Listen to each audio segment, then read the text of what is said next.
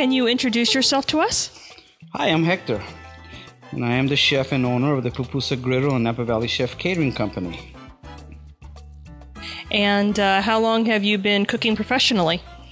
Oh, since 1980. So that's 29 years? Approximately, yes. And of course, I was a hobby cook too as a kid. And so I didn't get into the business until I was about 26, something like that. So what are you making for us here today? We are making kimchi. These complement our ribs, our short ribs. You know, they're not exactly made after the style of the Calbee rib, but they're more made using a French technique that the French employ making da confit. So I use chicken fat to cook my ribs in and to make them really super tender. And they're marinating, you know, in spices, and then they're after that. Then I throw them into an Oriental type taste similar to a teriyaki, but spicy, and they sit overnight in that. And then when I serve them, I will put the kimchi on top of the ribs to complement the pupusas that I serve with that.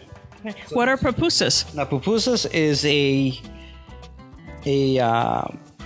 stuffed tortilla. Literally means stuffed tortilla in the Nahuatl language, which was the language of the Aztecans. What is the side dish that traditionally goes with pupusas? Curtido. What's that? Curtido literally means pickled, okay? And so in this case, it will be a pickled cabbage resembling a slaw.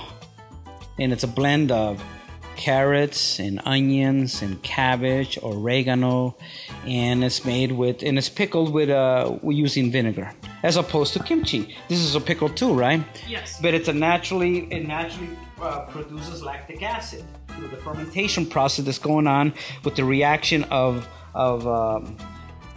these peppers and the brine that's going on. And then you got lactobacillus is one of the bacteria that starts doing its thing. And there's another one I can't remember the name of the other bacteria that does the action there, but it's naturally occurring in nature, and so in about 5 days or so, the lactic acid will have done its pickling action on this cabbage and all the other vegetables that are in here, including daikon and onions and green onions, ginger, and we have sesame seed going on in here too as well, apples. What gave you the idea to replace or to use kimchi instead of the traditional Salvadoran pickle? We haven't replaced it. What we've done is we've added it to it. So in the particular dish that we're serving this with, which is pupusas with the ribs, we put the kimchi on top of the ribs, but we still put the curtido next to the pupusa.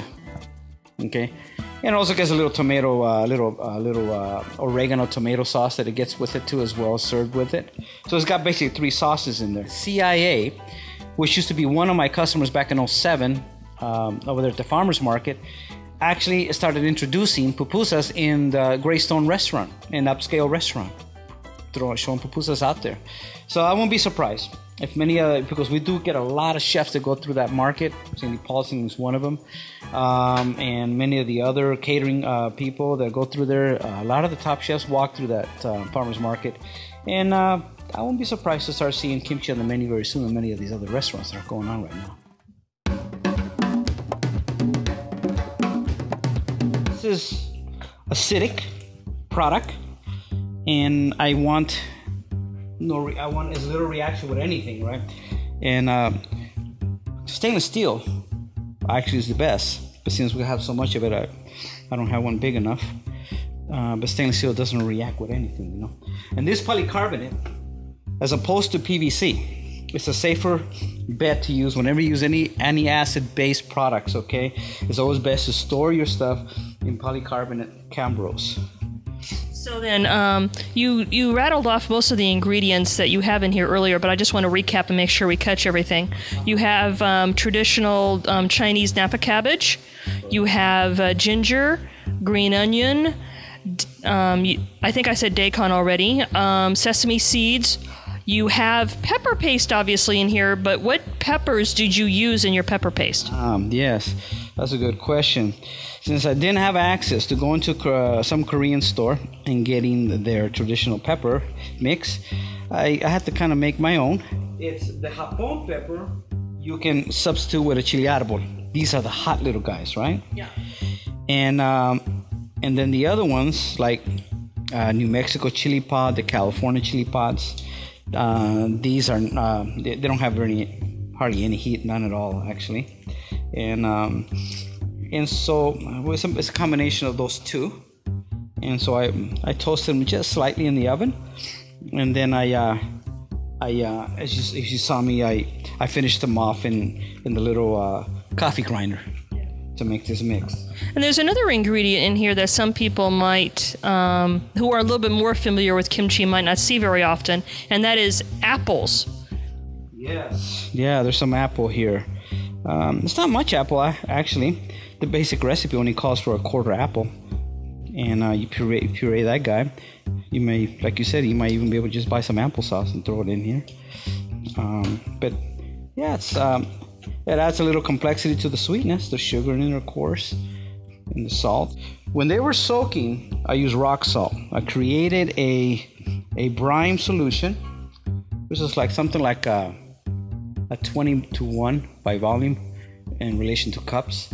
So the basic recipe is 10 cups of water to half a cup of rock salt. Then now that you've got the kimchi all mixed up here, got it all stuffed with the peppers, how long do you let this sit before you serve it to the public? At least 5 days. And then after that, I'll take them out, and the night before I serve them, I will take them out and put them in a colander, and this will leach out the excess salt out of there. You don't bury the kimchi, do you? Funny. No, we have the technology today. I just put it in the refrigerator for 5 days. Where did you get this recipe? Actually, you referred that to me. The basic recipe that Hector is using in the video today is made by a lady who goes by the YouTube nickname of Aries Kitchen. And one of the reasons I picked this one is because it is vegetarian. As many of you know who watch our videos or who know anything about Korean food, not all kimchi is vegetarian. So I went out of my way and I really wanted to try to find a vegetarian recipe because many people up here in the North Bay are either vegetarian or they abstain from pork and shellfish for religious reasons. So it's just a lot easier to make everybody happy if you use a vegetarian kimchi rather than using a kimchi that uses either salted shrimp or the raw oyster that you see in some restaurants or in some markets as well. So that's the basic recipe he's been using here. He did do a little few things differently with it, but the irony is that every Korean woman between Chuncheon and Busan has her own recipe for kimchi. So his variation on this is certainly not beyond the norm of what you would even see in the old country. But I hope that you have found this video to be informative and maybe a little bit enlightening about how Korean food is slowly but surely making inroads into the heart of American culture. Thank you for watching.